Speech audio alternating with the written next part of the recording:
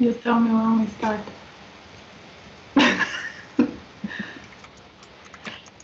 Maybe we can say together. Hello, everybody. Yes. Hello. And welcome. Your wife. Hello, everybody.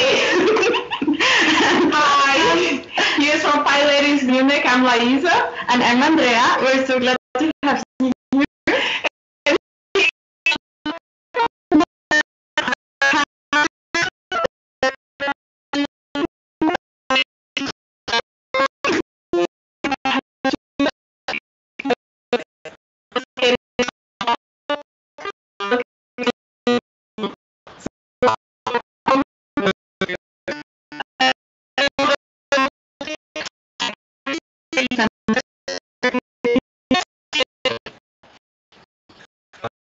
Nothing works our advantages.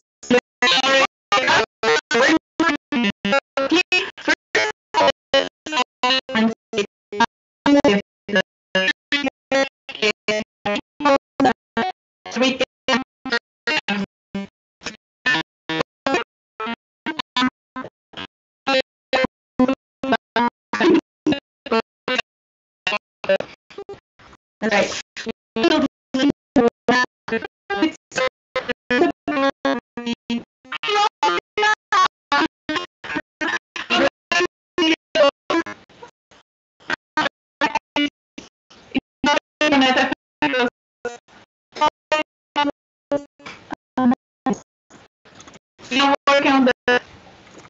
So the sound is back. All right. Thanks for the feedback. We're gonna work.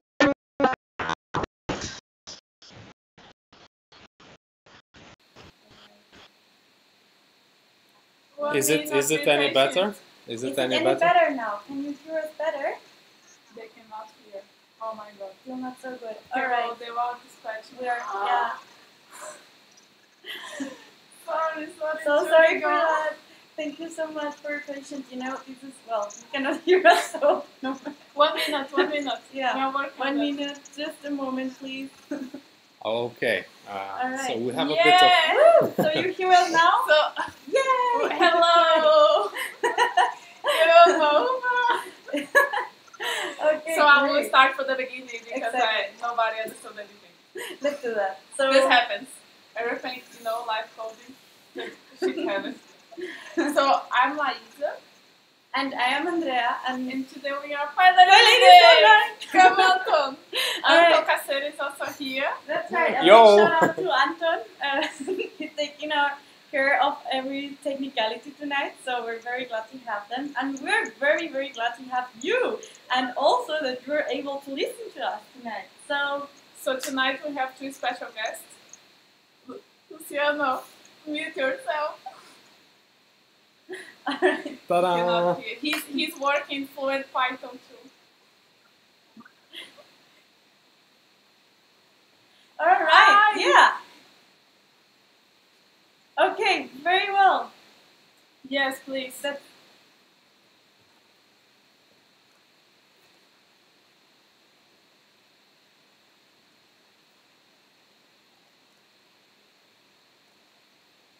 So Lisa is the queen of debugging. Lisa is the queen of debugging. That's right. We're super glad to have you today, Lisa. So we're gonna start with a presentation now, and we'll later have some time for questions. I think we are listening to someone typing, right? Oh, all right. Someone is coding right now. They can't hear Lisa right now. They cannot hear Lisa. Why? Can you hear us now? So I think someone is typing. Is it you, Luciano?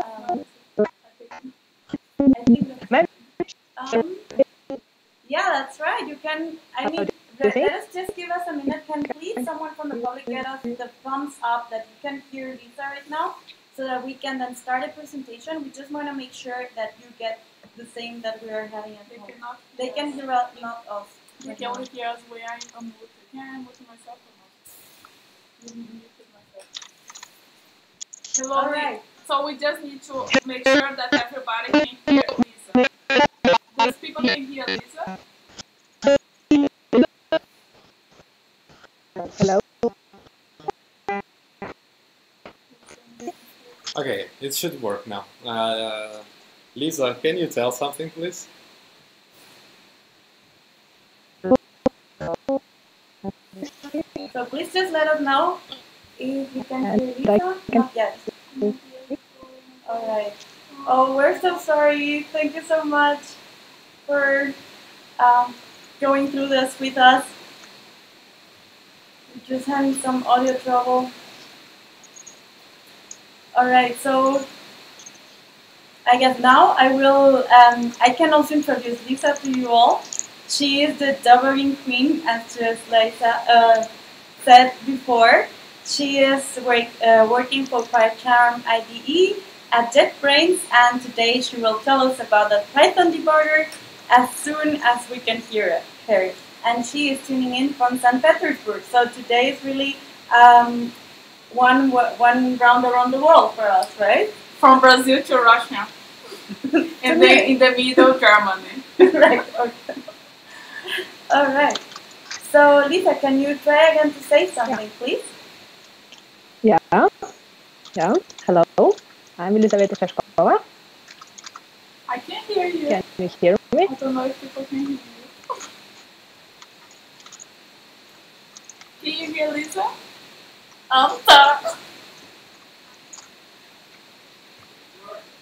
It works? Now works? Alright. Lisa, the stage is yours. Thank you so much. Okay. Yes, please.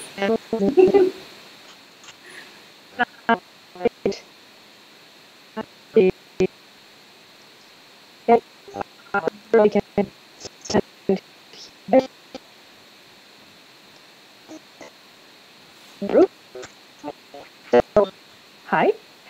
I've been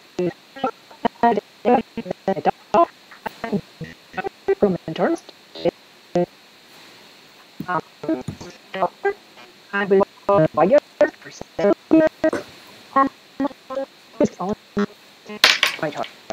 And St. Petersburg, we are our local PyLadies here. Yeah. No.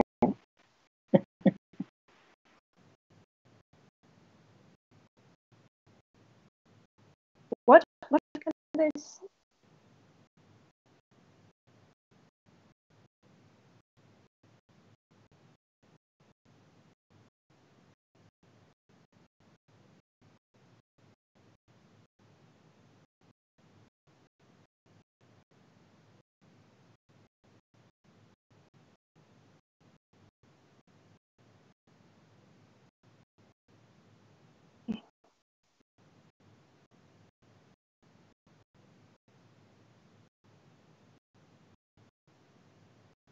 Okay,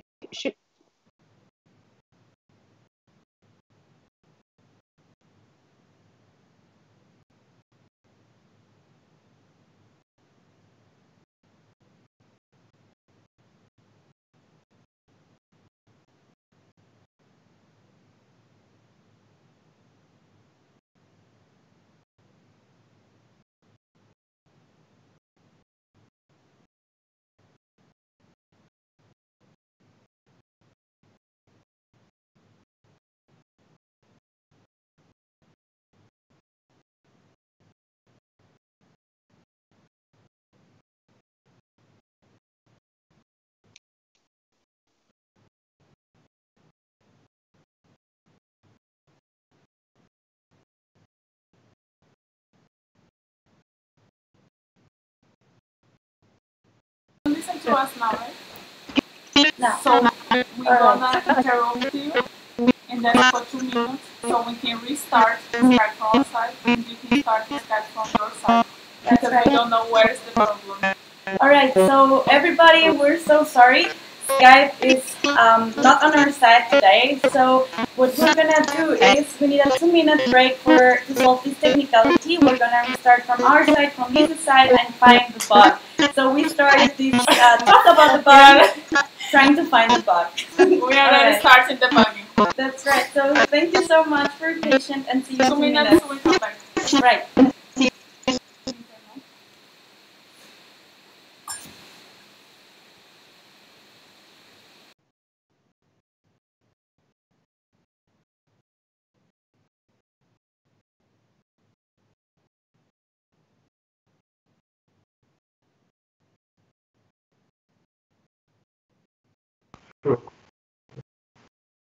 Issues.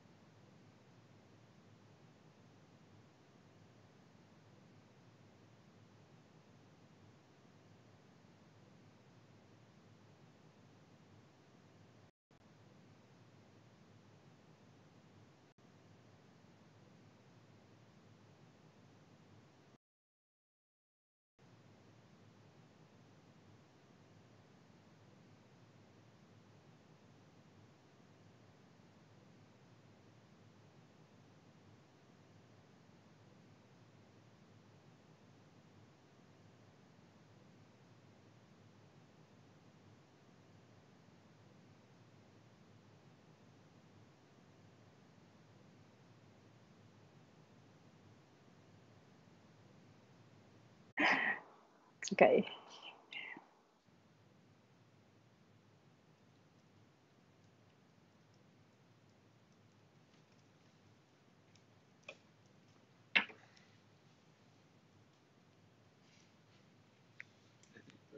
Ah, all right, there. I was just about writing to you about how I miss Boosted Boris right now to at least like have that drums behind my jokes. So thank you so much for sticking here with us and going through all these audio technicalities.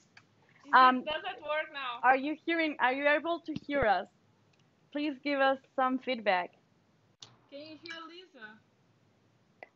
Hello, I'm Lisa. Can you hear me? I can hear you. Can you hear me?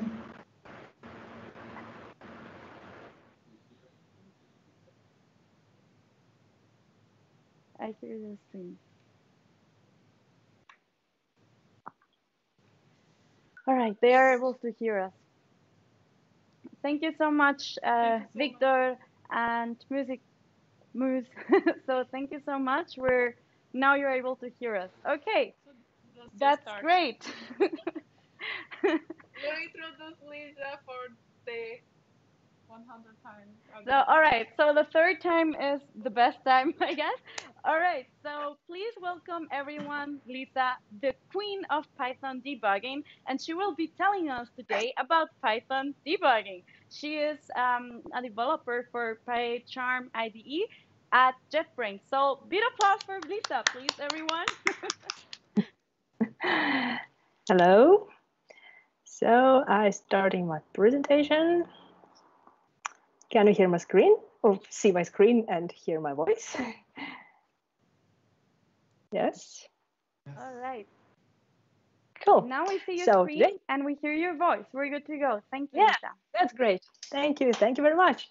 So let's finally talk about Python visual debuggers. As we've already said today, I'm software developer at JetBrains. I'm living in the Russian city, St. Petersburg, and we even have a local PyLadies community here. Also, St. Petersburg is a really beautiful city. So if you have a chance, please come and visit it. I hope one day borders will be open again and we will meet in person all together. But today, let's return to Python development. And of course, we always write code with bugs.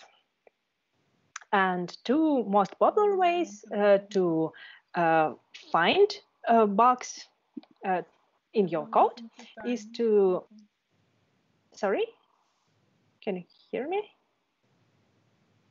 Okay, so the most popular way to to find bugs in your program is to either use print statements or to use command line debugger, like for example PDB. Print statements are great because they work everywhere, and you can just print everything in your code, but they modify your source code and not very convenient because you have to rerun your program many times if you want to add some additional information. Command line debuggers like PDB are more useful than print statements because there is no need to modify your source code, but at the same time you need to remember commands, learn them by heart, what you should type if you want to add breakpoint, what you should type if you want, I don't know, execute some stepping command, and well, it's also not very convenient. And there is a separate class of tools, visual debuggers, which allow you to debug your program without code modification, without remembering some commands, because you can just click buttons, start debug session, and execute your program line by line and check variables values and do a lot of some other stuff.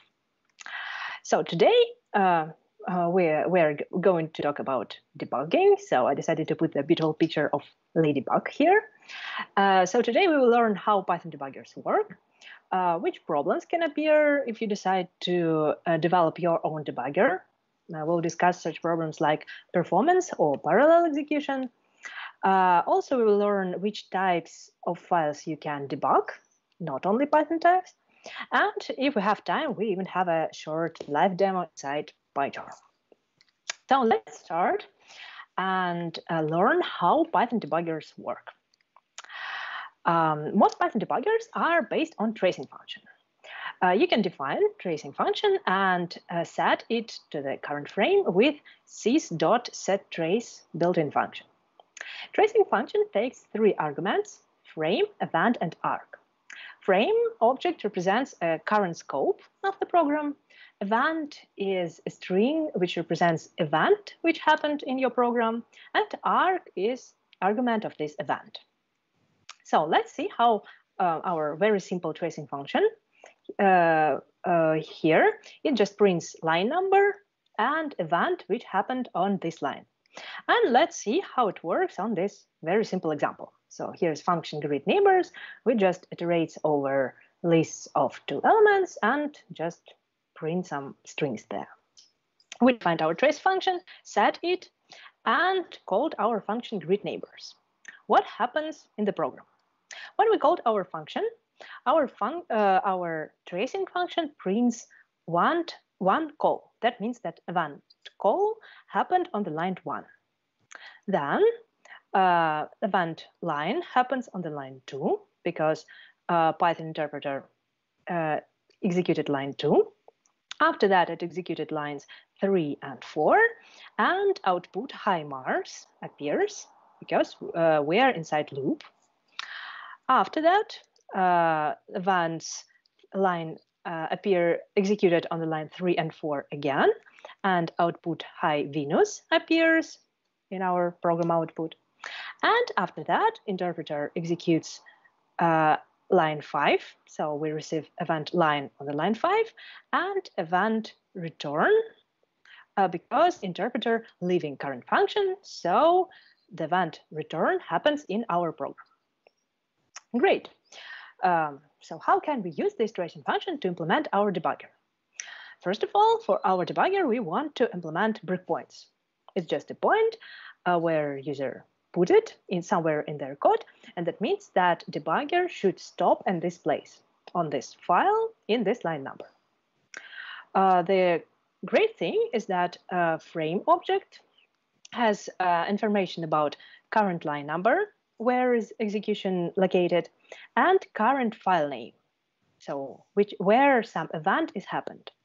And breakpoint also has file and line number.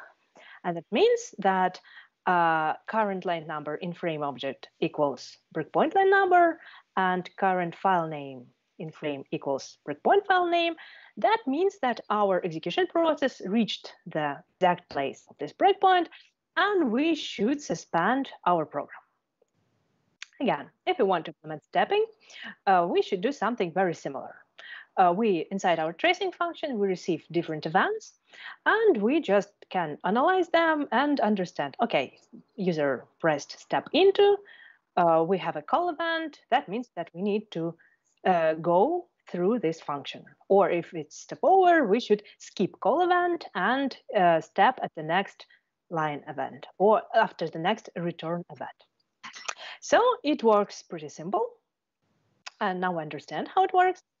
But if you decide to implement your own Python debugger, some problems can appear in it. And the most important maybe problem is debugger performance. Why people usually don't like running debuggers? Because debuggers on every program make execution almost 30 times slower. Why it happens? As you remember, in the first example, we defined our tracing function, which was executed on every event which happens in our program. And our tracing function was pretty simple. It was just one print statement, so nothing slow here. But what if we are defining our tracing function for some really large function, not really large. So the function which does a lot of computations. For example, this function is just calculating a sum of numbers from 0 to the 7th power of 10. What happens here? If we define even very simple tracing function, it will be executed many times. You can see because we will receive a lot of line events on the lines 3 and 4. And what does it mean? That means that if it took about 1 second to execute our program without tracing function at all, it takes almost 7 seconds to execute it with tracing function. And it's already about 20 seconds if we have some breakpoints. So if we have not just an empty tracing function, but a tracing function which iterates, for example, through 3 breakpoints, this function will be executed for 20 seconds. So we can see the program has become 25 times slower. And this is very significant if you do some computations or some complicated things. So what can we do here? Which problem we have? The problem is that we call tracing function too often. We call it in every line, and it takes some time, of course. How can we solve it? The solution appeared in Python 3.6 because in Python 3.6, a new frame evaluation API appeared. It was introduced in PEP 5.2.3. It introduces a frame evaluation function. This function handles evaluation of frames and adds, this PEP also adds a new field to code object. What does it mean, this frame evaluation function? How can it help us to solve our problem? As you remember, we had a problem that tracing function was called on every line and made our program much slower. Let's try to replace this tracing function with frame evaluation function. How can we do it? Frame evaluation function is being executed while entering a frame. And it, of course, has access to this frame and its code object. That means that, for example, here, we want to implement breakpoint. So the program will stop on this line number 3. How can we do it? If we want to set breakpoint here, it means that on the line 3, in fact, between lines 2 and 3, we want to call some function called breakpoint. And this function will wait in infinite loop for user's comment. So when the program is suspended, that means that execution is waiting in infinite loop and waits for a next user comment. How can we do it? And when we insert this function here, that means that we implemented our breakpoint. How can we do it with frame evaluation? We have access to a frame object, we have access to a code object. That means that we can do bytecode modification and insert a code of the breakpoint function right into the place where we want to have this breakpoint. So before entering the frame, if we already know the location of this breakpoint, we can just take bytecode of this breakpoint function and insert it into code object and continue execution. So of course we'll update our arguments and offsets, but it's not very difficult. It's quite the sequence of comments in bytecode, and it can be modified. So now when we execute, as you remember, a running program with tracing function sometimes could be 25 times slower than executing it without tracing function. But with frame evaluation function, it's almost as fast, because we just do it once. We know information about breakpoints. We inserted our function. It's just called once, and that's it. So there is no need to trace every event in our program. So our frame evaluation function is available since Python 3.6, and the first time it was implemented in PyCharm community by me. I was the person who implemented it, and it helped to make debugger much faster. But there is important note that if we want to support stepping comments, we still need to use tracing function. So we can't remove tracing function from debugger and use frame evaluation function instead, because for tracing function we don't know the exact place where we're going to stop before user comments, and users usually execute stepping comments only when execution is already inside frame. We can't call our frame evaluation function when execution is inside frame. We can call it only when execution in the frame hasn't been started yet. So currently debugger uses both frame evaluation function for breakpoints and tracing function for stepping comments. Great, but performance isn't the only problem which happens in debugger. The second problem is parallel execution. There are three ways to execute tasks in parallel in Python. There are threads, asynchronous tasks, and processes. If we want to debug threads, you already know that in debugger we use frame evaluation function for breakpoints and tracing function for stepping. So if I want to debug threads, everything is quite easy here, because tracing function already supports debugging of new threads, because there is function threading.setTrace. So it will add your custom tracing function to every new thread started with the help of threading module. And frame evaluation function works with all threads by design, so there is no need to do it. Here we just get everything out of the box. Okay, debugging for threads is solved. Asynchronous tasks. Also, there is no any problems here, because asynchronous tasks are running in the same process and in the same thread. And again, there is no need to add anything. Once we defined tracing function or frame evaluation function, they are available for every asynchronous task in the same process.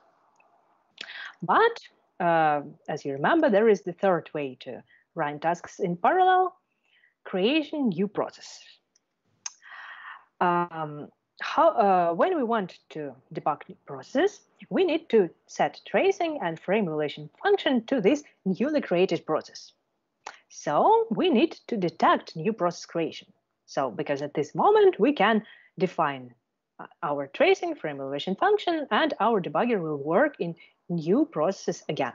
And breakpoints in these new processes will also work. How can we detect this process creation? With monkey patching. Python is dynamically typed language, dynamic language, so we can use this powerful, but at the same time, rather dangerous tool. Be very careful if you decide to use it, because monkey patching is a dynamic modification of some objects, classes, or modules at runtime. How it works? For example, we can patch function fork. How can we do it? First of all, we save original function fork to the variable original. So the original function is saved here. After that, we define function patched fork, which does the following. It executes the original function, so creates a process, then checks the value which was returned from original fork. If function returned 0, that means that we are in child process, and we can do something like print some statement to the output.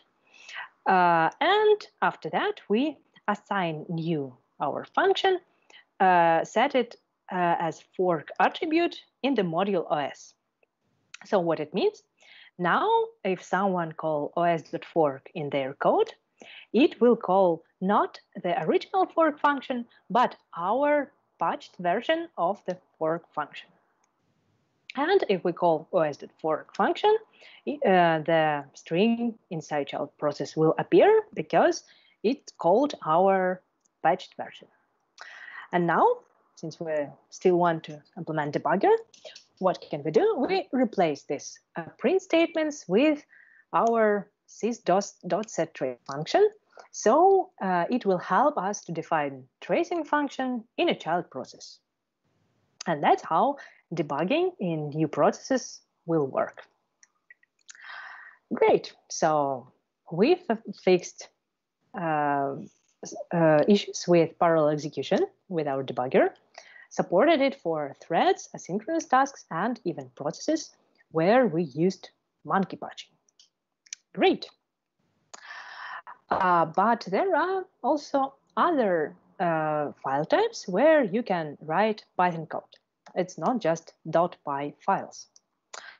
For example, there are template languages. So you can write Python code right inside HTML files. There are Django templates or Jinja 2 templates. Also, there are Jupyter notebooks. Again, you can write Python code, but it will be inside a cell inside your Jupyter notebook, inside a file with IPyNB extension. And the cool thing is that you can debug this Python code inside PyCharm as well. Recently, we've added support for Jupyter notebooks in PyCharm. It looks like this. So on the left, you can see the source code, and on the right side, you can see preview. And you can work with Jupyter cells as if they are located in the same Python editor. But in fact, inside, it's still the same Jupyter notebook. You can see it has IPyNB extension here.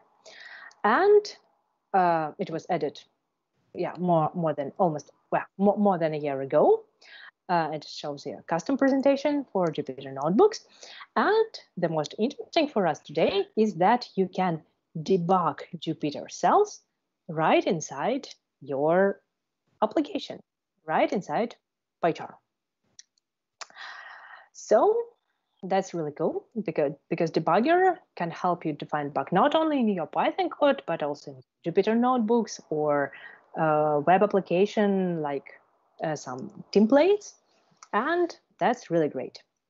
And now, if we have some time, I'm going to show you some short live demo, of course, inside PyCharm.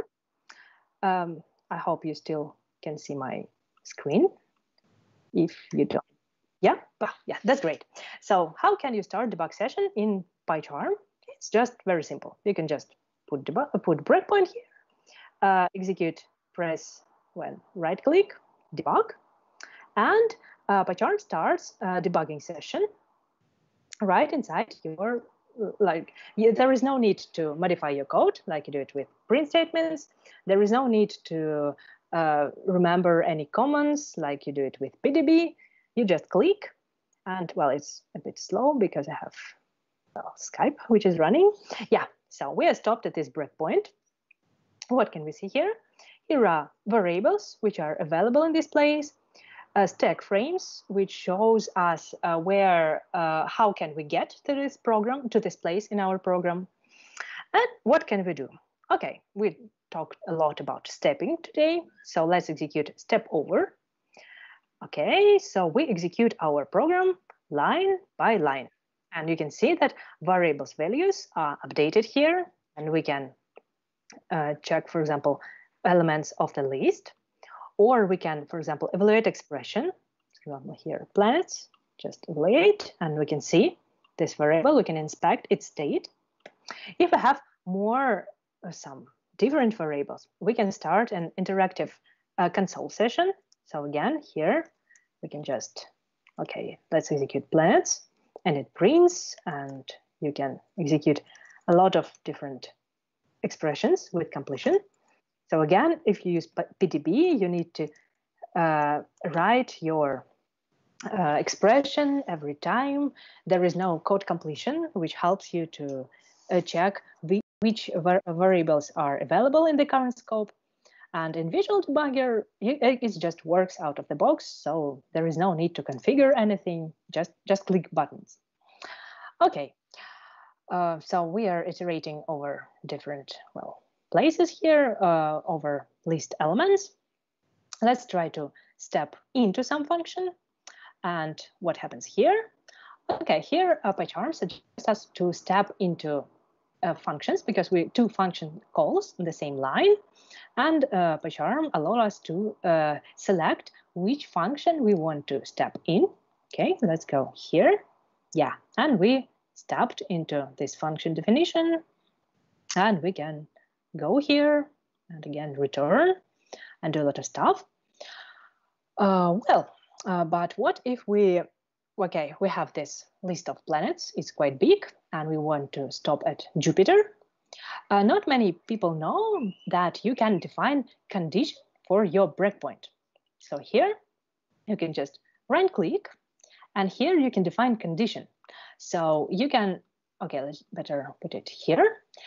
So what it means, that means that, okay, planet name, this breakpoint will be suspended if and only if the condition is true. If condition is false, it will continue execution and ignore this breakpoint.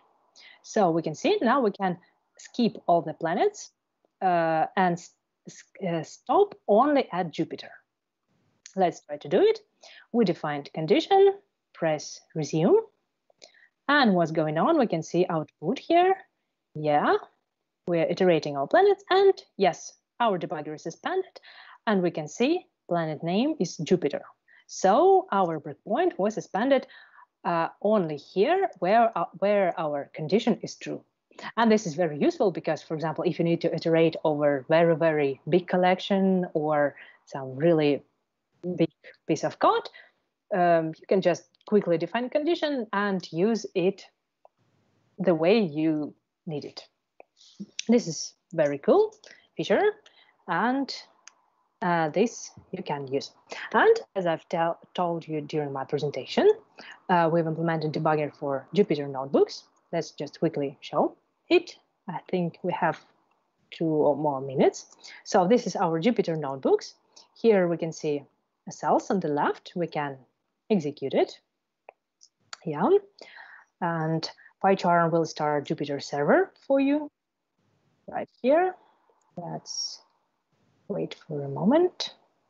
Yeah, and shows you variables defined in the current kernel. Okay, let's go next. Here, again, you can just put breakpoint inside your Jupyter cell and execute debug instead of run.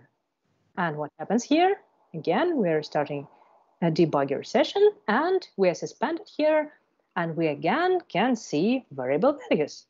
And we even can step into function defined in this well, this cell, or we even can step into function defined in other cell. So again, here we can debug, and one moment, and we can step into, and again, you can see we stepped into function. It was defined in another cell, but we still were able to step into it. And that is really great. And this is how it works. So if you do some maybe data science or computation tasks and work with Jupyter notebooks, it might be useful to use Jupyter Debugger to find bugs in your code or to understand how your program works. Okay, so let's go back to my presentation. So what we've learned today. Today we've learned how Python debuggers work, that they're based on tracing function and frame evaluation function. We've learned how debuggers handle parallel execution in Python. So your breakpoints will work not only in the current thread, current process, but also in other threads, other processes, and asynchronous tasks.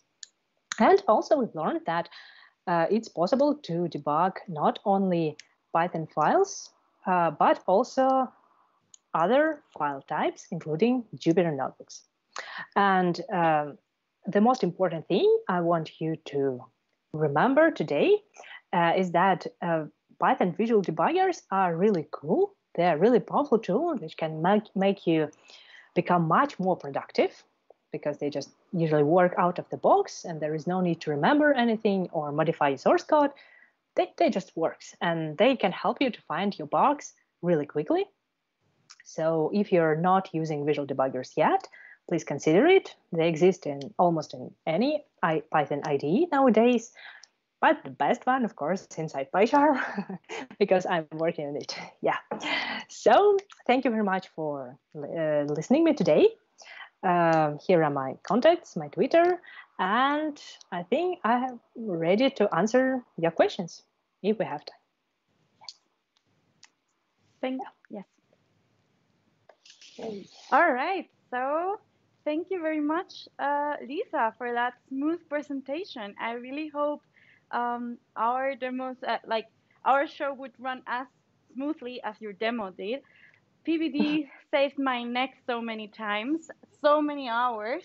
So I'm very glad to finally also see something I can click on PyCharm. That's just great. Thank you so much. So first of all, let's go to the public for some questions. Yeah. Let's see what we have there. All right. So Jürgen says, great talk. Thank you for showing how debuggers really work. And many claps for you. So many claps for you from us as well. Thank you. Thank you very much. All right. That's great. So I have a question. I know you just passed from this subject of mocking patch, but when is like mocking patching too much? Like when you're patching things too much and you end up like hiding the real. That's why I said it during my presentation. Monkey patching is a powerful tool, but at the same time, it's a dangerous tool. So yeah, when you silently modify some code, and it works the different way, and you can't understand it from source code, or when you're, well, for example, I don't know, using some library, that this library silently modifies your code. So that's why you should use it really careful. In Debugger, Debugger itself, it modifies your code execution a bit, of course. So yeah, monkey patching modifies it a bit in addition to it. So it's okay, but be very careful when you're using it in production or somewhere else. In fact, not only debuggers modify your code in runtime. For example, tools like PyTest, they also do a lot of mocking for objects and replacing some things in runtime, I don't know, to show you beautiful, I don't know, error messages or tracebacks or other stuff. So it's, well, powerful, but be very careful when you decide to use it. Yeah. Thank you for the question. Thank you so much. So we're getting lots of shout outs for you. You also converted some people today to PyCharm, as I'm seeing right now. They're going to change ASAP. Yeah, I guess That's we great. learned handle monkey Python with care. So don't turn your bug hunt into a monkey hunt, I guess. I also have a Yeah. question. Touching too much people. That's right. So I also have a question for you, and it's very Yeah. basic. So you showed us so many different tools today, like so many features today of the debugger and how to use it properly. So what I'm asking myself is this already all included in the PyCharm when you're using it, or do you need to install any add-ons, or how does that work? How is that? No, the coolest thing about PyCharm is that everything works out of the box. So our debugger is available at PyCharm. There is no need to install anything. The only difference is that there are two editions of PyCharm: PyCharm Community Edition, which is free and open source, and PyCharm Professional Edition. It's a paid version, but it has some additional functionality. And our debugger, yeah, is part of both of these editions. So if you want to debug usual Python files, Community Edition is enough. You can just, again, debugger is already there, so you can put breakpoints, start debug session, execute stepping comments, everything is there. Yeah, but support for other file types, which I showed you today, like templates or Jupyter notebooks, is available only in PyCharm Professional. Yeah, All and right. also Thank you some so much. remote things are also Oh, part of PyCharm Professional. Yeah, but if you work locally and only with Python files, PyCharm Community will be enough for you. So you can give it a try right now. If you send Lisa a name, you get the PyCharm professional tutor. I know Lisa. all right. So, Lisa, sorry, I have something to ask you. Could you please just stop sharing your slides now? Yeah, sure. All right. Thank you so much. Oops. All Thank you. right. Great. Yeah, That's thank you. very nice. So now we're also able to see you smiling and reacting Hey. to all of our commenters. Yeah, so we're very happy to see you again. All right. So thank you so much. This has been really cool. Let's see if there's anything else from the public. All right. I see no more than like lots of claps and people very happy to see you Thank you here so today much. with us. I hope maybe one time you can also teach us more about using PyCharms with debugging. That's right. Yeah, me too. I hope we can have you someday also in Munich and have and share a beer with you, Yeah. Anthony, or a This Pretzen, kind of like beer. Yeah, that right, would be like great. or a Pretzen, Okay. yeah, depending on what you're up to. All right, that's really cool. So what we're gonna do next is we're gonna go on a 5 minute break. But before that, I don't know if I have done this enough. My answer to that is no.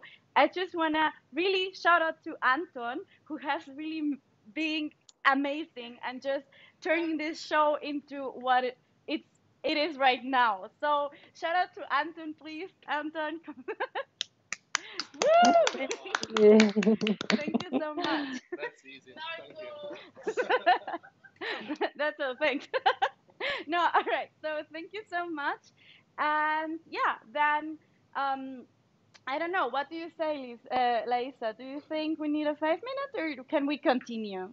We're I quite think 2 minutes, 1 minute, right? Break to drink water, and then that's it. We all come right. back, so we're gonna be Okay. talking with Luciano, All right. So what if the I'm waiting author. for you after the break? We're gonna be talking with Luciano Ramalho, uh, also the author of this book. Here, I think many people know. So stay there, stay tuned. All right. See you in 1 minute. Thank you so much. Bye. Well. See you in a minute. Thank you so much for joining right now. If you want to stay this minute with us, it's totally okay, totally good for you. Yeah, we can. We're very happy to have you Where are here. you from right now? Can you Yeah, please in the comments? we know Where are this you is a located? exactly. We know this is a worldwide trip today, tonight, and this evening we're going like from Russia to Brazil through Munich. So, um, let us know where you joining from today. Today. Maybe it's lunchtime for you. I don't know. Yeah, so I see some comments, some other people from Munich. Maria, hello. And yes, Lisa, come to Munich. You are invited for the I would be next really week. happy. Yeah. Oh, perfect. Um, That's great. Awesome. So Jürgen is also a little bit skeptical about the beer. Oh my god, yeah. Why Agustina? Yeah, but I am just very happy. This helped us cool down. Oh, so there's someone joining us from India. Hello there. We're so happy to hear you.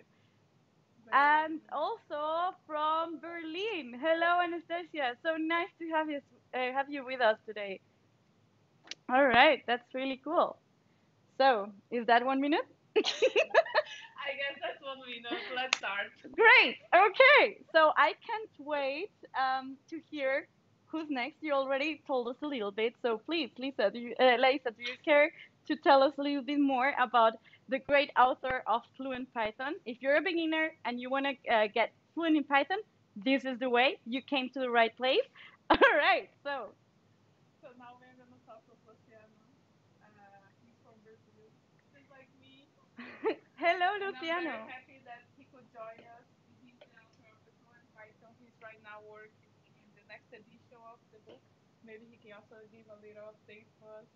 He's right now in São Paulo. Let's welcome him. Woo! Hello, Luciano. So glad to have you. How are you? Thank you. I am fine. Thank you very much for having me. I'm super happy to be here. That's great. Last year I went to Berlin and I had a great time there. I love meeting people from different communities, from the Python community, from the Go community in Berlin. And also last year I was in Shanghai where I met Lisa, which was a great trip. Great. Wow.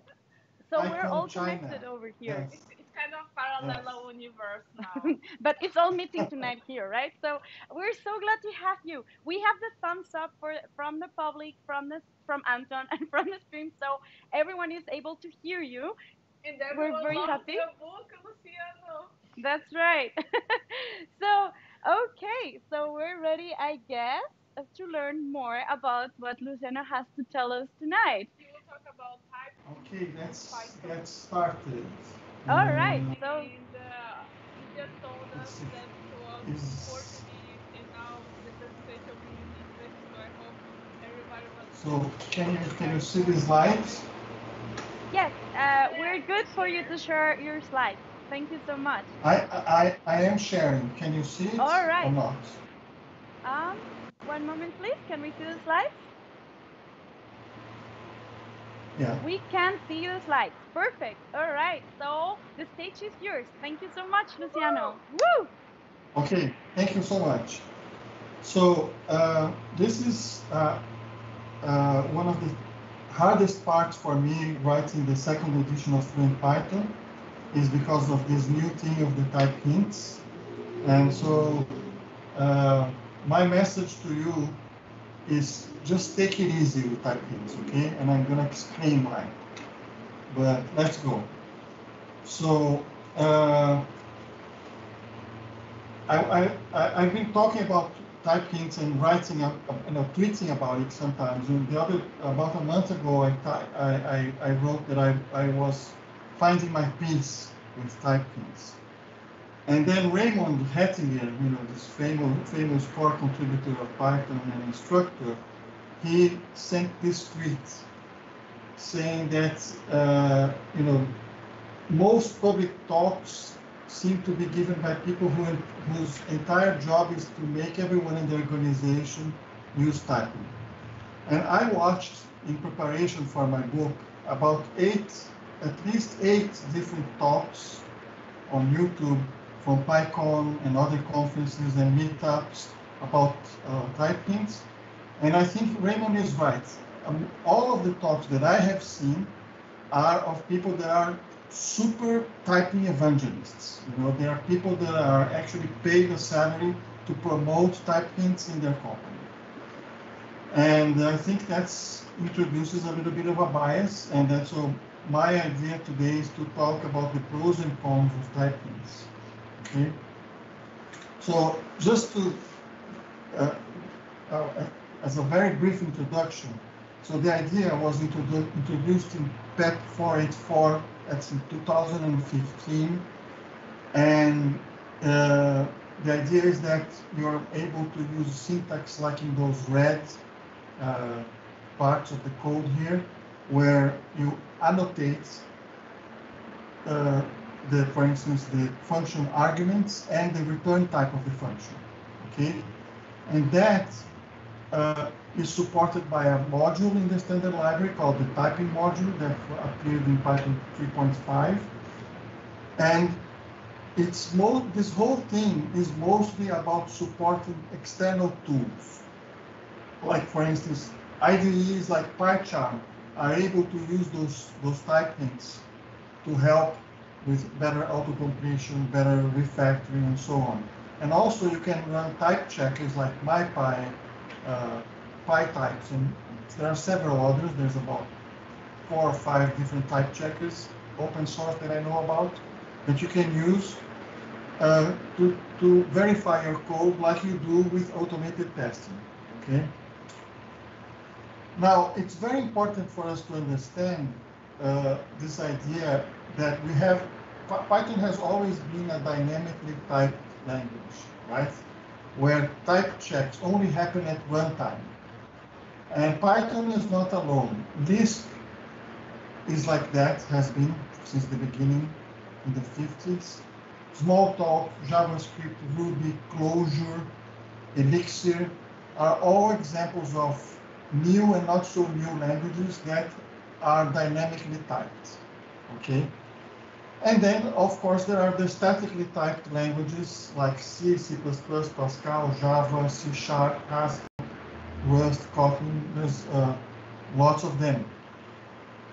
And of course, there are advantages and disadvantages, right? Dynamically typed languages are usually easier to learn because you don't need to learn the formality of the type system. And they are also enable a kind of exploratory style of coding that is very good, for instance, when you are experimenting, when you are a data scientist, for instance, or when you are just learning to program. It's good to be able to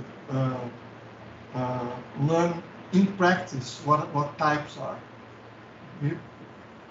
With a statically typed language, you are forced to learn about type theory before you start using it, right? Because you have to write those annotations.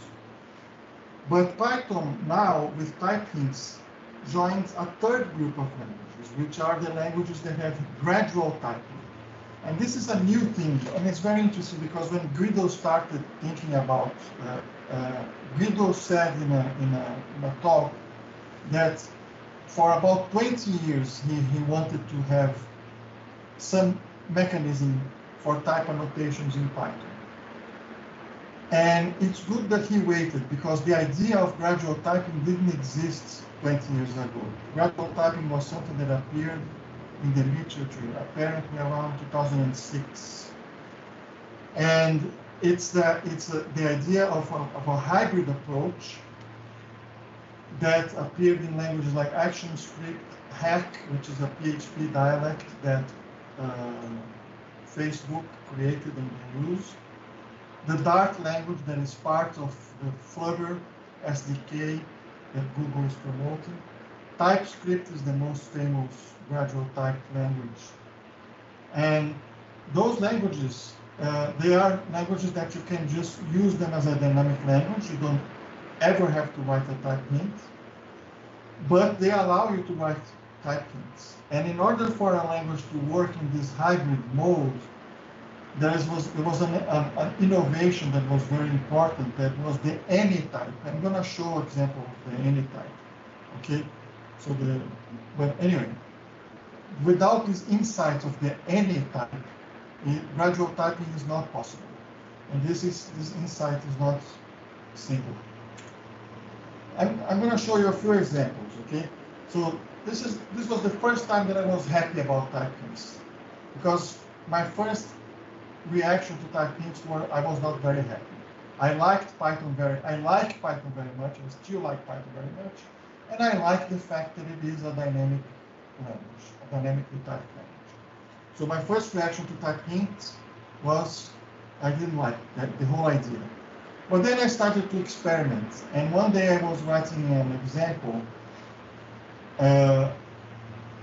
And actually I was porting an example from a book that had Ruby examples.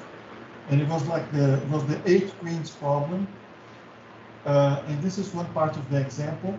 And I was having a bug. I had a bug in this example that was difficult for me to discover because the algorithm is complicated. And so I started adding type hints. So if you look at line 32 in this example, there is just one type hint, which is the return type. Okay? And that's very important to understand. You don't need to annotate everything. You don't need to annotate all the methods, all the functions. You don't even need to annotate all the arguments of a function or put a return type. If you don't put any annotation in a function, the type checker will usually ignore it. Okay? But if you put any annotation, whatever, a single annotation, like I did in line 32, I just put this function returns a bool. This was enough for MyPy to immediately show me what the problem was. The problem was on line 37, because I had ported this code from Ruby, and in Ruby, the last expression in a function is the value of the function, is the return value of the function. But in Python, it doesn't work like that. You have to actually use the return statement, right? But I forgot that I didn't put the return statement. So what was happening in this function was, if the if was true on line 34, then the function returned true on line 35. But if the if was not true, it was supposed to return the result of that method call, the canAttack method call. But because I forgot the return, it was always this function, in this case, was returning none, which sometimes worked because none is considered false, but sometimes it didn't. So it was a difficult bug because it was an intermittent bug. It happened in some cases, it did happen in other cases. But anyway, as soon as I wrote that single annotation returns bool on line 32 and run MyPy, it immediately showed me that on line this function was missing a return statement. So I felt happy about that. That was the first time that I felt personally a benefit. Okay. Now here's another example. I was running last year a workshop about programming languages at Garoa Hacker Club, a hackerspace that we have in São Paulo.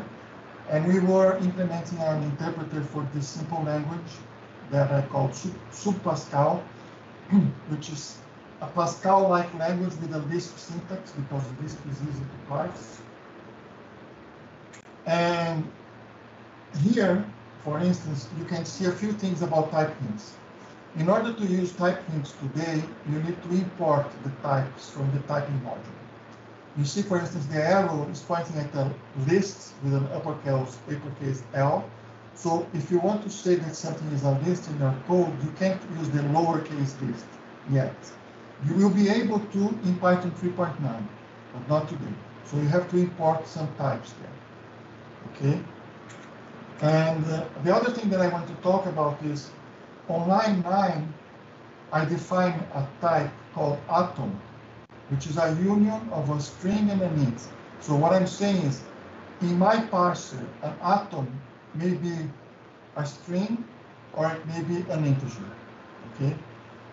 The next line, I define an expression as a union of an atom and a list. An expression can be just an atom, or it can be a list.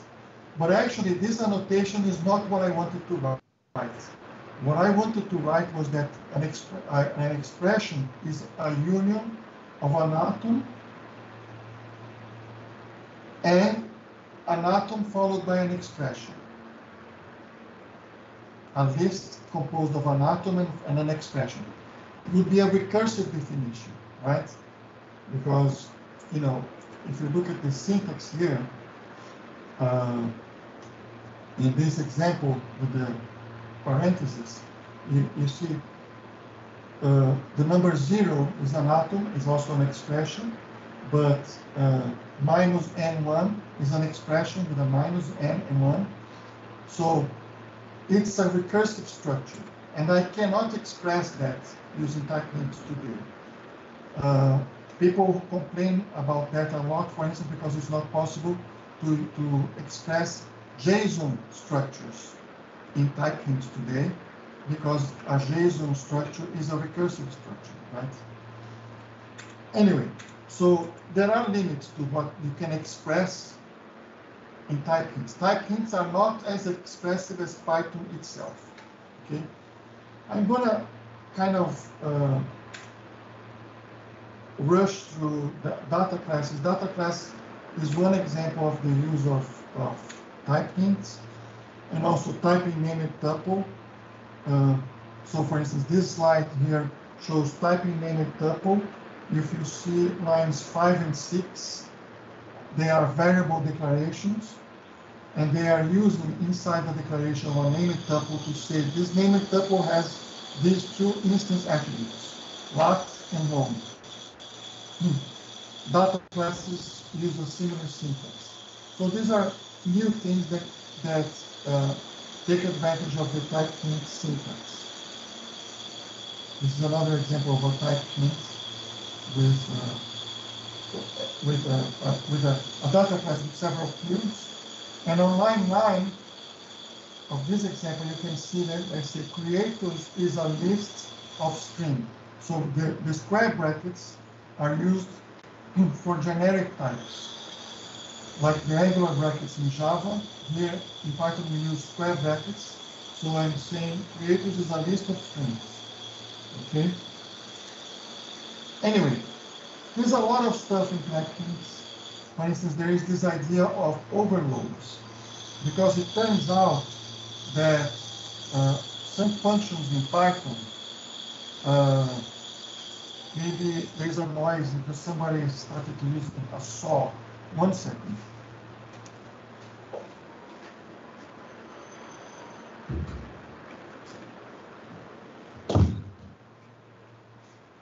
Okay, the neighbor was using a saw. Anyway, so if you look at this example here, in Python we have the built-in sum function, right? Okay, but the problem is, how do you define the return type of the sum? It depends on what the input types are, right? For instance, so in order to address this problem that sometimes the return type of a function depends on the type of the arguments, or the presence or absence of certain arguments. So the typing module has this overload decorator that you can use, and then you can make a declaration like that. So first of all, on the bullet number 2, I'm showing that you have to declare the type variables that you're going to use in the generics. Other languages like TypeScript in Java, you don't need to declare the type variables, but in Python you need to do that because by default Python doesn't understand a symbol unless you declare it, right? There's no special syntax for typing in Python. So this T, in order to use the T variable in the first overload there, I have to declare the T somehow. And so that's kind of a hack that we have to use in Python. To use the type var to say, okay, I have a type var T and I have a type var S. And then the first overload says that if the sum function gets an iterable of T, then the return type is a union of T and integer. So if the sum gets an iterable of floats, the return type will be a union of float and int. Why is that union? Because if the iterable is empty, then the sum function returns 0 by default.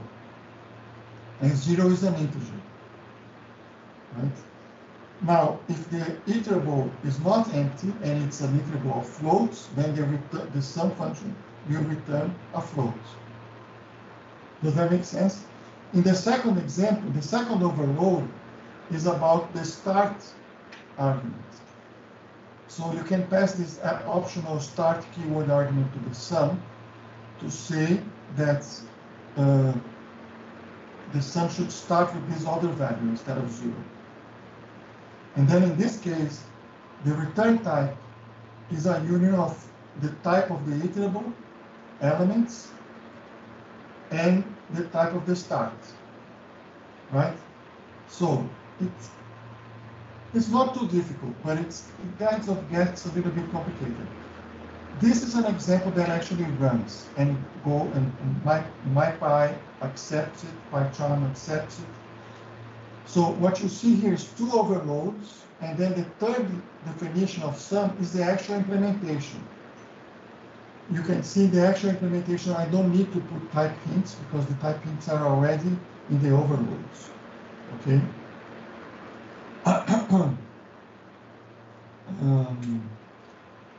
Now, here's the thing. There's a kind of a cognitive dissonance, you know, kind of a mental mismatch between the way Python has always been, right, as a dynamically typed language. We have functions that are extremely flexible, like, for instance, the max function, right? So the max function, you can call it with one iterable argument, or you can call it with several arguments, and it will return the maximum value of those arguments. In the first case, it will return the maximum value yielded by the iterable. And you can also pass a key, which is a function that will be used to sort the argument, the elements, and the default, which is the value that should be returned if the iterable is empty, right? So it's not too difficult to explain that. You know, I never had any problem using max. You know, the simple case is simple.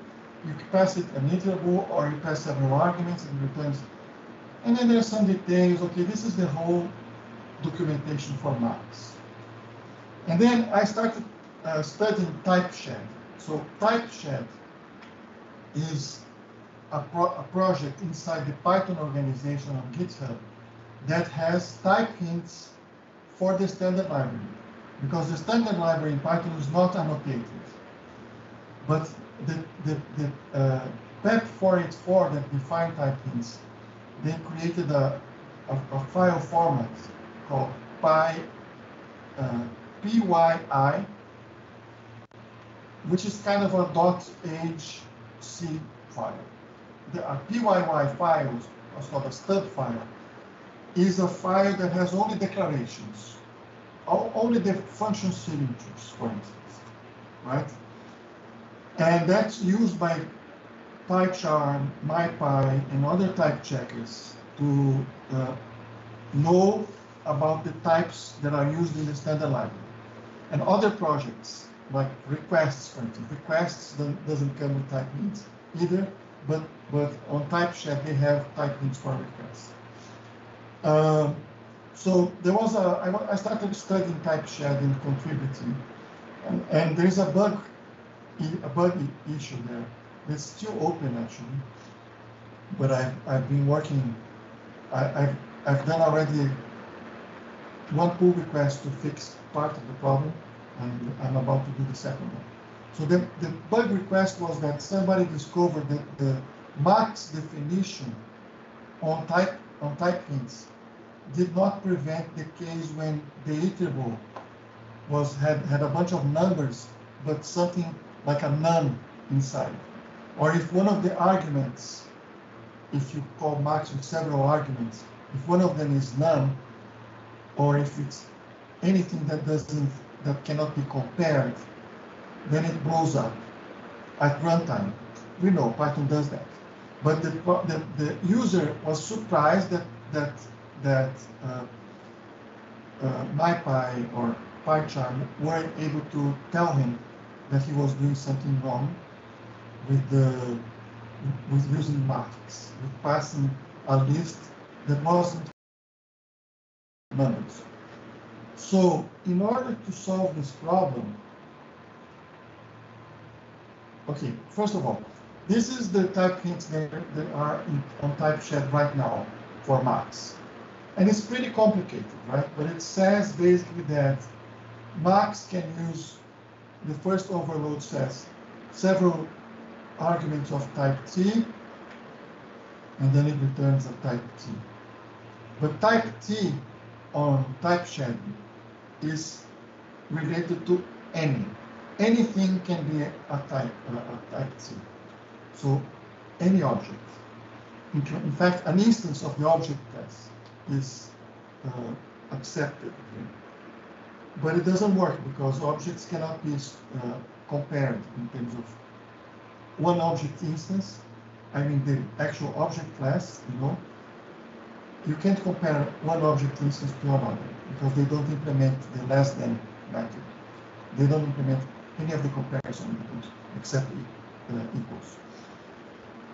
Anyway, so there's already a complicated type definition there, and it doesn't solve the problem that the user reported.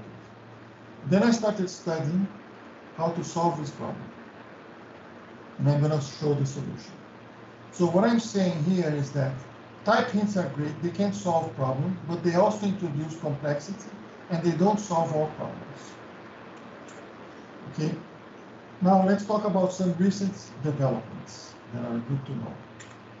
The first thing that I think is very positive is, starting with Python 3.9, the built-in collections like list, dict, and so on are changed to accept square brackets so that you can use them in declarations, okay? And if you are using Python 3.8 and 3.7, you can already use this, like this example here. What's new about this example? The last type hint here, where it says dict, lowercase dict with a D, this doesn't work on Python 3.8 unless you import from future. But unless you do from the future import annotations. In Python 3.9, this will work. So you will be able to use the simple lowercase list, set, dict, frozen set in annotations with square brackets for generics. So that's great because it's going to reduce the need to import things from the typing module. Another thing that I think is really important, and that happened already in Python 3.8, is the approval of PEP 544. I think my reaction to typing would have been better, my initial reaction, if this idea of protocols was already part of the proposal since the start. But it's okay. It took 2 years, but now we have it since Python 3.8, and this is great. So PEP 544 defines this idea of protocols which allow structural subtyping, also known as static duck typing. I don't know how many people in the audience have used Go and like Go. I like Go. But anyway, what Go has is already this structural subtyping. So one example that I like to, when I talk to people about duck typing, I like to talk about a simple function like double, right? Double is a function like double that you see in the screen, super powerful because you can pass not only a number, but you can also pass a string, and then you have the string duplicated, or you can pass any sequence type in Python, a list or a tuple, and then you get as a result the list duplicated or the tuple duplicated, right? Anyway, this is powerful, but how do you represent that with static typing? You know, because there is no common ancestor to all the types that n can have. Right? If you say n is an object, then that's too general. It doesn't help anybody, right? Because you can pass anything, and then, but if you pass something that doesn't support the multiplication, it blows up. So what is the type hint? Before Python 5.4.4, there was no useful way to annotate this function. You could say it's n is a float, okay, but then you're limiting the use, okay? But now you can do this. It's a little bit complicated, but I'm going to explain. So the idea is focus on this class definition. The class definition that I have there is repeatable. It is a subclass of protocol. So protocol is a special class that exists in the typing module. And when I create a subclass of protocol, I'm telling the type checker, this is going to be a standard protocol in my system that you can type check. And the protocol is called repeatable. And in order to implement this protocol, an object has to implement the dunder-move method, okay? And in this case, what I'm saying here is the dunder-move method is going to accept a self, or the self is of type T, and the other is an integer. The other operand should be an integer, and the return type should be the same type of self. Okay, so, and those ellipses there, the 3 periods at the end, they are part of the syntax. Okay, Python recognizes that as a token. The Python parsers understands that as an ellipsis object, and you're going to start seeing a lot of that in Python code because it's used in declarations. Okay. So I'm not omitting anything. This is a complete code listing that works and that MyPy accepts and Python accepts, and it works. Okay. So you don't give the implementation. You put 3 dots instead of the implementation. Okay. The second thing, the next thing that I need to do is I need to declare a type var and say that. So I have this type var called RT, and it's bound by the repeatable protocol. So what I'm saying is that objects that during type checking are bound to the RT variable must implement repeatable. Okay? And so finally I can annotate double like that. Double is a function that takes an n arguments that must be something that implements repeatable, and it will return something of the same type. Does that make sense? I hope it makes sense. Anyway, I think this is awesome. This is great, and this is what actually made me feel at peace with type hinting in Python. Because this allows us to express the duck typing nature of Python. Okay. Another example, and so my first relevant contribution to TypeShed is a new protocol. In the end, we didn't call it comparable. We called it support less than. Anyway, but let's call it comparable for now. So comparable is a protocol that says a thing that is comparable in Python. So supports less than is better. But anyway, a thing that's comparable in Python is something that supports the dunder-lt method. The dunder-lt method is the one that implements the less than operator. And I discovered through research that all the sorting, everything in Python that uses sorting only uses the less than operator.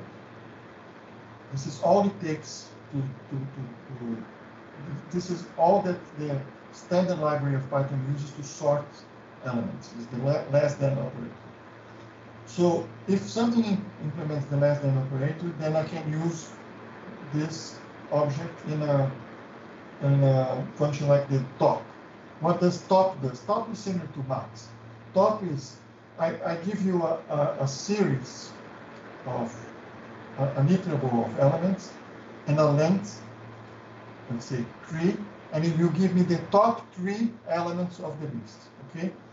So what I'm saying here is that the definition below says, series must be an iterable of something that is comparable, and then it returns a list of things of the same comparable type, okay? Now, this is what I started making contributions to TypeShed, and this is my biggest contribution. It has, I discussed with the maintainers, they accepted the idea. I now just need to submit it, and I'm about to do it, and probably going to do it today or tomorrow. So this is a series of 6 overloads for the max function to solve that bug that I described before, okay? And it's you know, I actually wrote, the max function in Python is written in C. I rewrote it in Python. And my implementation in Python is shorter than those type definitions. So there's a huge overhead, okay? And just to zoom in, this is insane. I won't explain this. I actually showed this to Dave Beasley.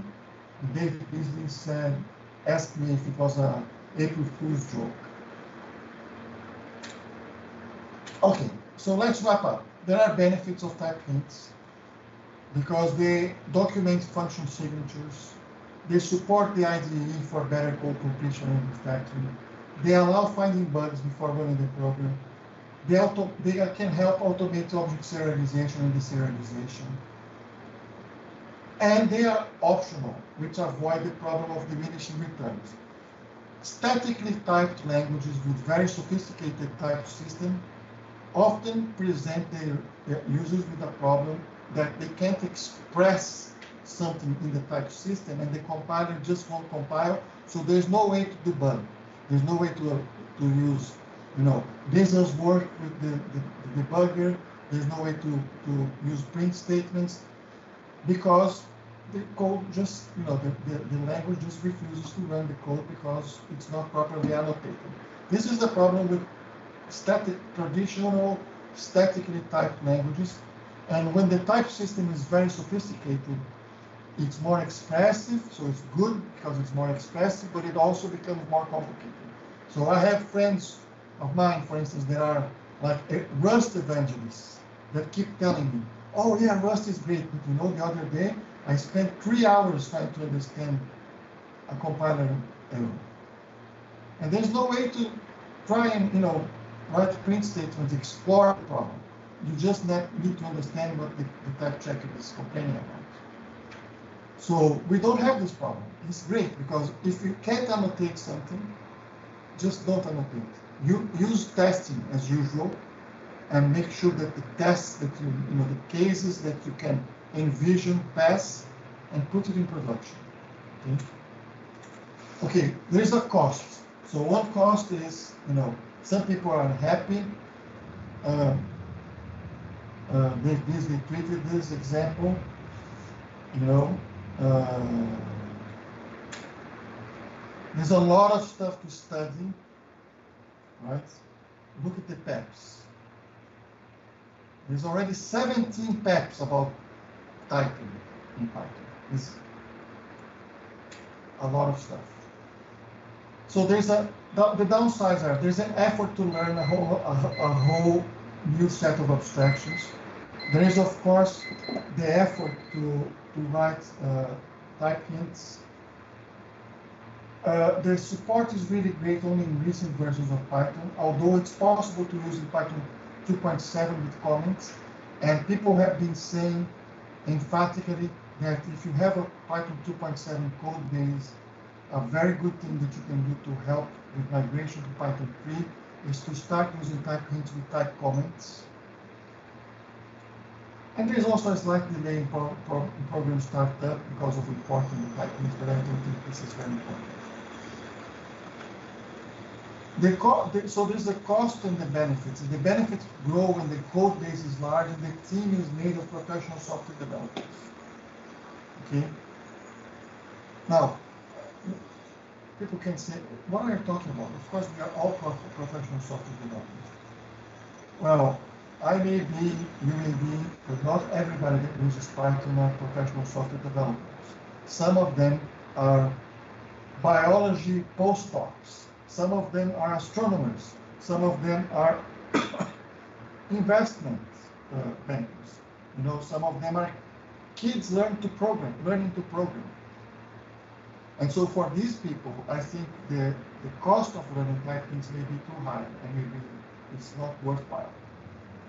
And the benefit is not so great because when you're writing short snippets of code, type hints don't give you so much benefit. Okay? There's a guy that I quoted at the end, he wrote, Bernard Gabor said, if you invest in automated tests, you should invest in type hints. Not everybody invests in automated tests, and not everybody that don't use automated tests are wrong. Okay? In some contexts, automated tests are a cost that is not justified. Okay? So will Python become a static typed language? No, it will never become that. Python is now a gradually typed language. What is the runtime effect of type hints? None. There's no validation at all, right? I can say that my function requires an argument of float, but at runtime I can pass a string and it will just behave as usual. Okay. There's a few things in the standard library use type hints at import time when a module is loaded, but at runtime I've not seen anything that uses that. Should everyone use type hints? No, I've already said why. Okay. I think the cost-benefit analysis is not the same for everybody that uses Python. We have a very diverse community, and that's great. And so we should stop saying that if you don't use type hints, you're wrong or you don't know what you're doing. Okay. Some references. That's the best blog post that I found. I've already written. Well, the real Python folks have a good tutorial about that. I've already written 60 pages about type hints in the second edition of FluentPython. I think some of them will be available in the early release at the O'Reilly Learning Platform in 1 or 2 weeks. I will tell everybody about that on Twitter when it happens. Okay, so that's it for now. Dankeschön, and I'm open for questions.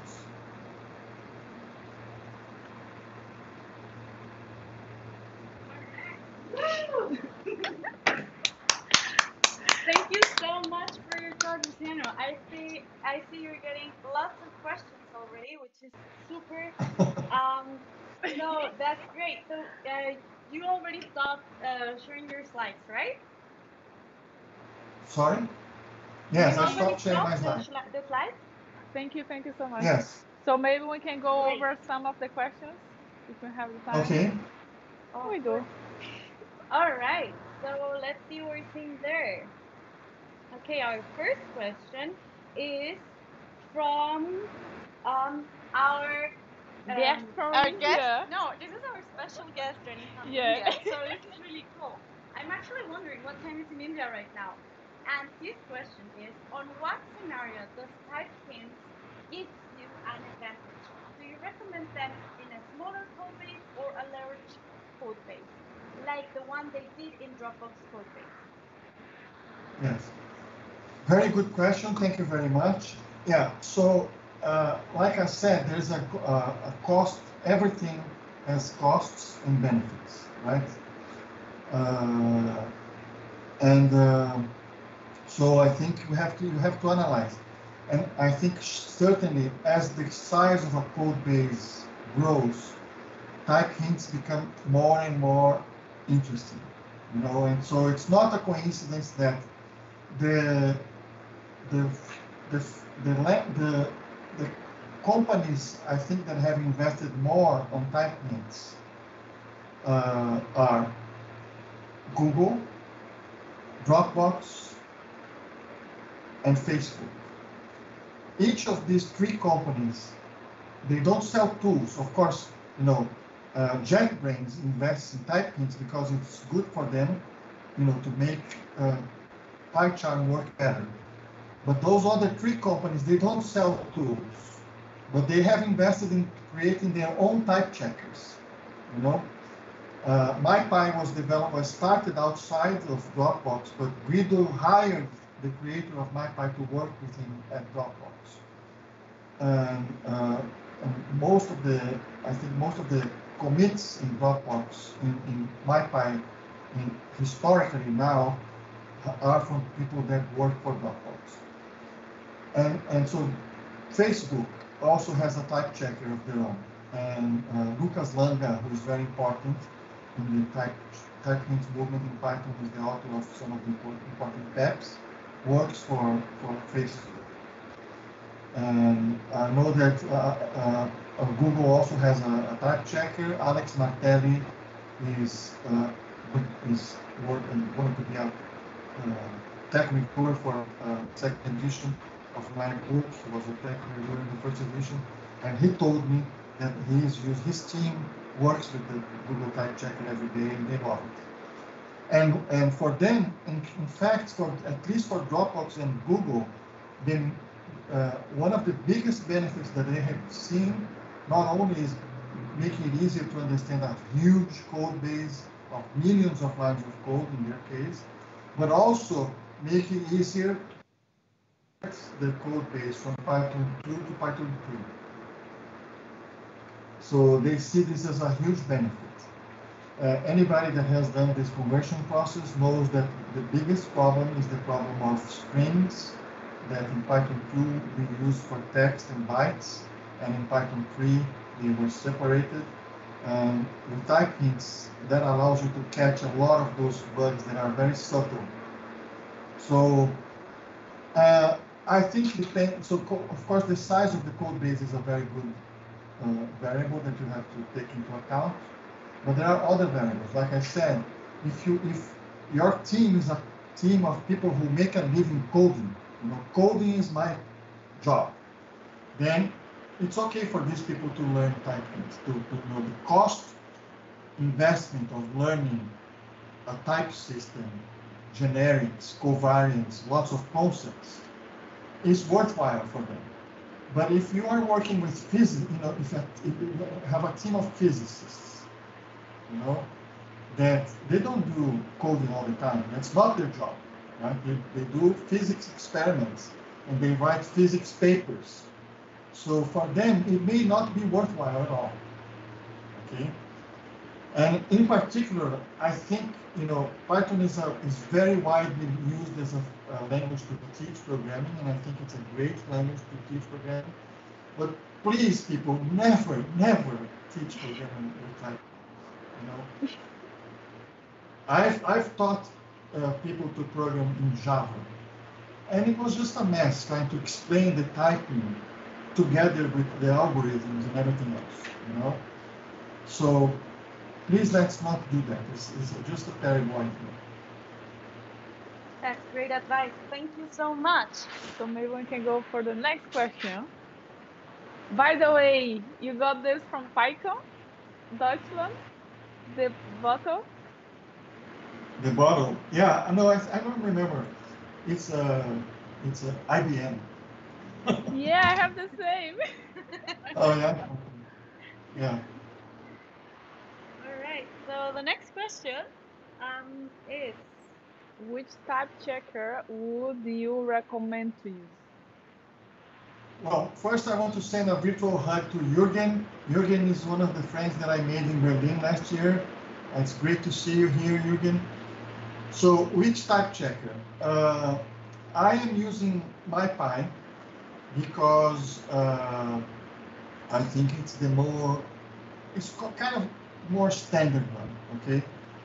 Because there's more investment in it, and it's pretty much the reference type checker. I guess I would probably say that probably the most popular type checker is the one that's embedded in PyCharm. Okay. Thank you, So Lisa. yes. So a lot of the squiggles and the suggestions that PyCharm is giving you today, it's leveraging their own type checker and the work of the community in projects like TypeShed and other projects that have type things. But MyPy, I think, is by far the most popular one. But I have to call attention to the GitHub one. Sorry, the Google one. I think it's called. I forgot if it's PyTypes or PyType. One of the two. Anyway, PyType or PyTypes. I don't know if it has the S at the end or not. I forgot. But anyway, this is a very interesting project because it has a different kind of approach. The approach of PyTypes from Google is to work with code that is not annotated at all. And MyPy is not for that. MyPy just ignores code that is not annotated. You know, even if you have a module with several functions with annotations, if you have a function in the middle of the module with no annotation, MyPy won't even look at it. It will just skip to the next one. Okay. That's a great remark. Actually, no, sorry. I'm just thinking that this is so good for the next question that we have right now about annotations. So Jürgen is also asking, which minimum Python version would you recommend when you want to convert a project to use type annotations and enjoy using type annotations? So what would you say? I don't know. I would probably enjoy type annotations. We'll probably enjoy type annotations more in Python 3.9. I am not enjoying it right now because MyPy is not working with Python 3.9 correctly yet. And if there is no use to put annotations if you don't have a type checker that can check your code. So for the book, I'm still using Python 3.8. But I think Python 3.9 is going to be great because of the thing that I mentioned, that you'll be able to use lists and tuple and dict in our annotations with the square brackets for generics.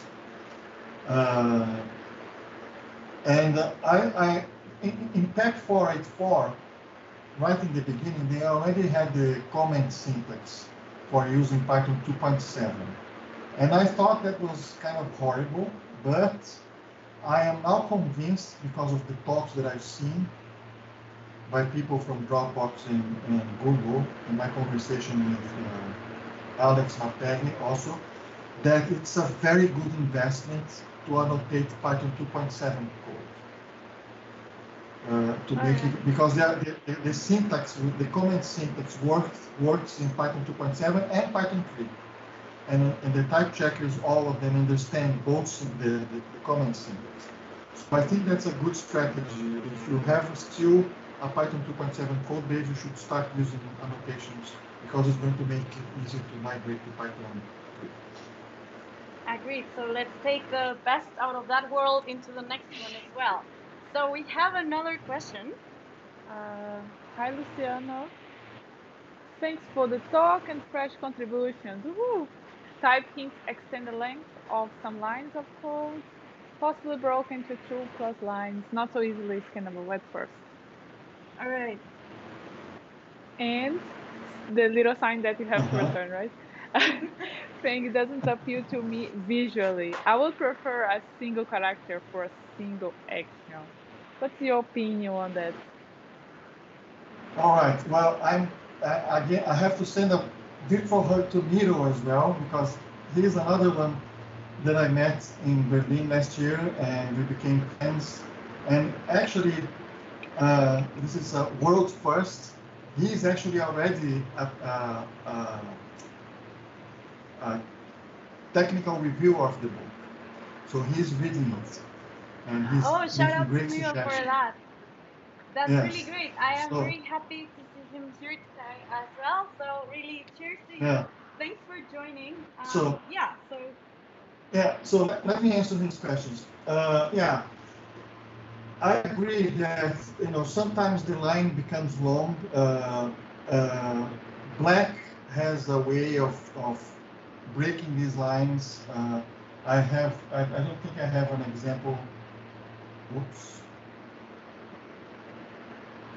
I think my connection we can hear you properly. is down. Yeah. We hear you good. No, you're I don't still know online. if you can hear us, but we can hear you good. We're able to hear you. Hello. All right. We can hear Hey you. there. Am I We back? can hear you. Okay, Yeah, so yeah, yeah, yeah. there was You were never off. I was frozen for a few seconds. Okay, so black has a way of doing that, which it opens the parentheses and then starts putting the the arguments one below the other, and then at the end it closes the parentheses indented at the same line, at the same column as the start of the function, and then puts the arrow. I like this formatting that black does. In the book, I haven't used it a lot of the time because it takes a lot of vertical space, which is limited in book listings. So sometimes I like put the first argument in the first line and put the return type together with to get the end. I just break it in two. So in the book, you will see that I don't use a very consistent format because my priority is to make the code fit in a page that is small. But yeah, I actually like the arrow. I like it. I like it visually.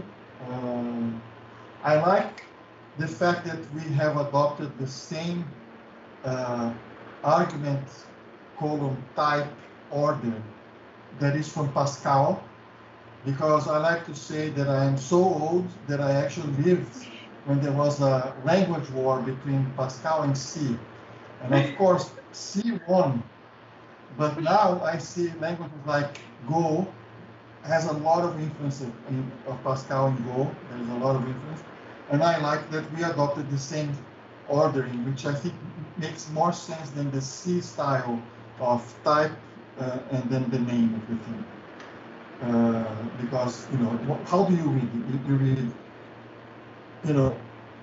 you read, I don't know. Name is a string. Name a string. Instead of string name. It is just silly because it's more important the name, right, of the thing, Yeah. and not the type. Anyway, so I think we I'm not agree. unhappy about the syntax.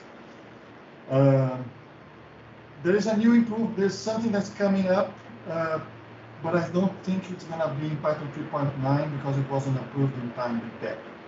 But in Python 3.10, we are going to be able to use union using the vertical bar, the type operator.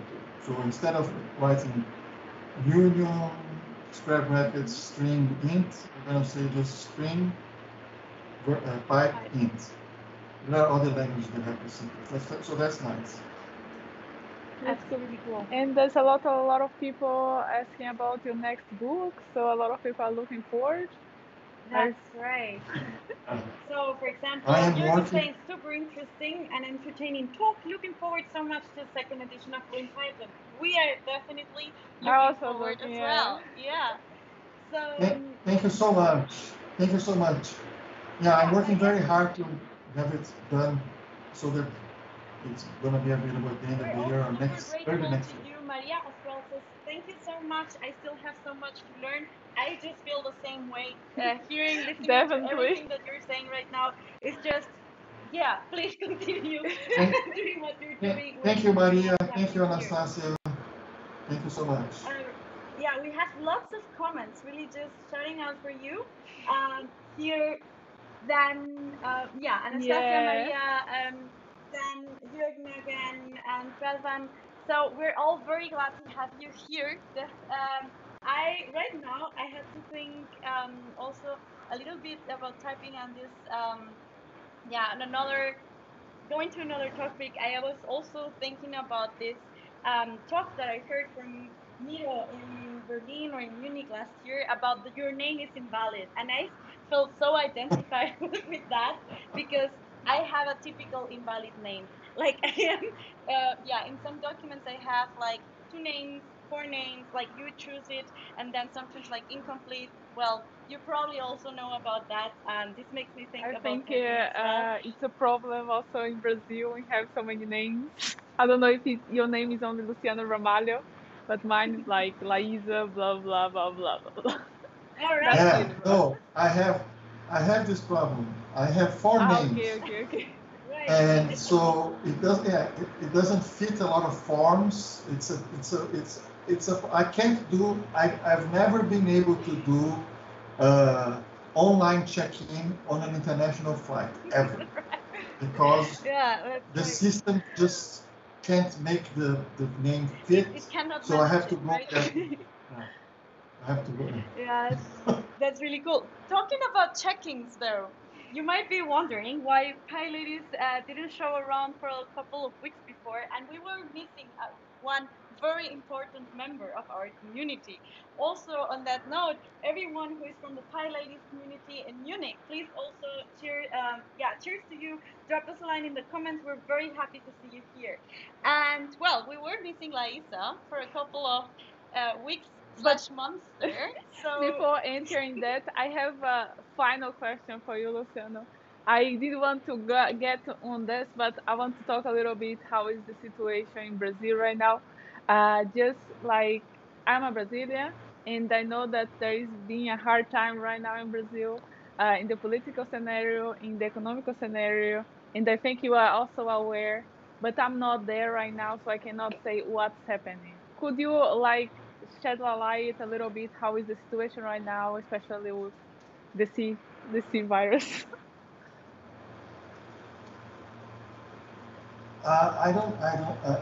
It's very bad. You know, people don't realize because there is no end in sight. You know, our curve is still exponential growth. Uh, you know, and I don't know. We have a president who is completely stupid and irresponsible, and we don't have a health minister right now. There's a general, and this general appointed other military. They have medical doctors in the army, but they don't invite any medical doctors, not even from the army. So there's just a bunch of generals and colonels doing what the president wants them to do.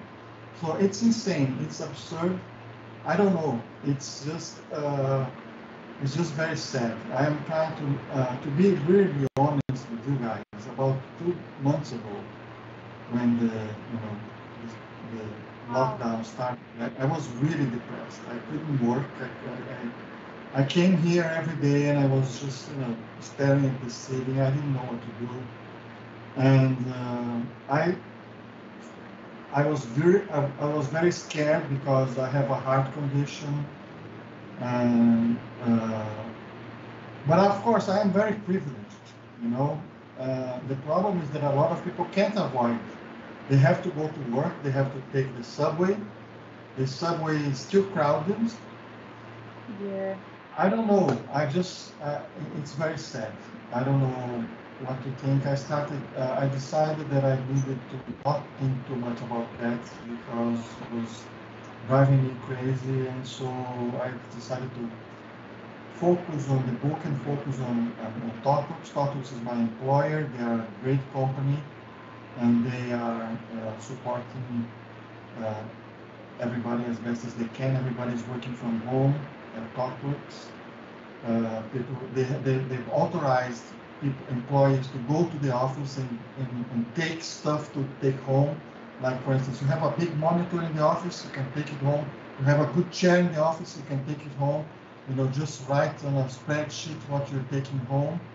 So they're doing as best as they can.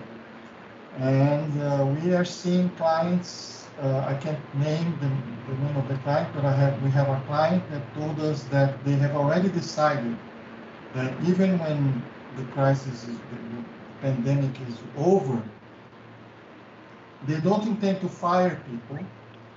They are an e-commerce company. They have a lot of demand, but they don't want 2/3 of the employees to come back to the office. They decided that they will permanently downsize their physical office. People. So what they're saying is 2/3 of the people that are developers, designers, people like us are going to be working from home forever. That's so. It's really like a privileged time for developers that are able to work from home and keep the work like in a level. But my heart also goes with the whole population that cannot do that. It's totally influence everybody. It's not that we are in our own world. It doesn't happen. We have friends, we have family, we have people in different classes. Yeah, so that's right. And yeah, so thank you so much for sharing our thoughts or our good energies with you. We really hope that we'll make it as a whole and as with so little losses as possible out of this thing. Thank you so much. Stay safe, and we hope that everything improves soon and that it all works out. I also want to make a little announcement right now. We are, thank you, Alex, for joining in and telling this to the audience as well. We're having a little bit of a battery shortage right now. We're at 1%. So we really hope we're going to make the best out of this. We're going to be with you until the battery leaves you. If the battery leaves us, we're still right. healthy. We're still safe. Sorry if you're gone for a little bit, you know why. But yeah, so thank you so much to everyone who's joining today. Thank you, Lisa. Thank you, Luciano. That's right. Thank you, Maria. Thank you, everybody. Thank you, Junga. That's right. We're so happy to Anton. have you. Yeah, big shout out again to Anton. Thank you so much. And now, in case you want to still be here, hang out with us and with these superstars that we had for speakers tonight, we're gonna open a Skype session now, so you can join in the Skype session that we're on the background already. Yes. Trying to organize all of this for you. So now you can join in. We will post the link right now on the chat so that you can just join in, hang out. Yeah. Don't be scared. Yeah. So I guess this is it. Yeah, Thank you so much. Oh, wait a minute. Do you still want to tell us where you were the last week? Battery is dead. We're gonna make this until the battery is really dead. In the Skype, we're gonna talk about those people. So thank you so much, and I think that's it. So namaste. All right. So okay, everyone. I hope we see you now in the Skype session. And if not, goodbye to you. Stay at home if you can. Please stay at home and stay safe as much as you can. And that's right. We hope to see you healthy soon. Big Bye. hugs. Bye.